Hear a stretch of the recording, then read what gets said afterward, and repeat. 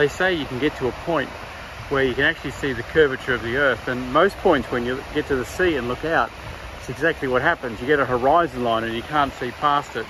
On land, you can see past it, you can see hills and all sorts of things like that. But out to sea, you can actually see the curvature of earth. At this point where I'm standing now, and if you look at this beach I've been walking along, for the last 2 or 3 kilometers, there's been a point where you can see the curvature of the earth there. If you have a look, there's some 4-wheel drives up on the beach there, but that just curves. You can't tell me that that's going uphill because it's the sea.